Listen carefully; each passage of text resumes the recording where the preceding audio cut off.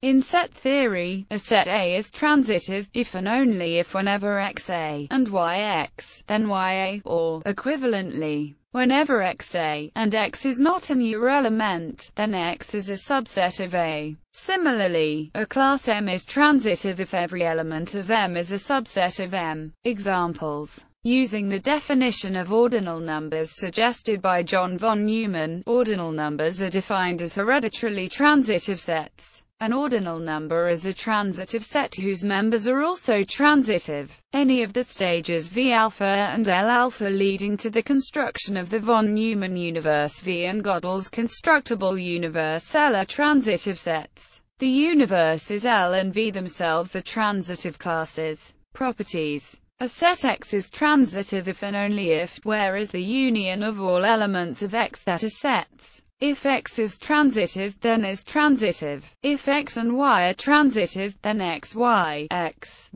is transitive. In general, if X is a class all of whose elements are transitive sets, then is transitive. A set X which does not contain urelements is transitive if and only if it is a subset of its own power set. The power set of a transitive set without urelements is transitive. Transitive closure. The transitive closure of a set X is the smallest transitive set which contains X. Suppose one is given a set X. Then the transitive closure of X is, note that this is the set of all of the objects related to X by the transitive closure of the membership relation. Transitive models of set theory. Transitive classes are often used for construction of interpretations of set theory in itself, usually called inner models. The reason is that properties defined by bounded formulas are absolute for transitive classes. A transitive set that is a model of a formal system of set theory is called a transitive model of the system. Transitivity is an important factor in determining the absoluteness of formulas. In the superstructure approach to non-standard analysis, the non-standard universes satisfy strong transitivity.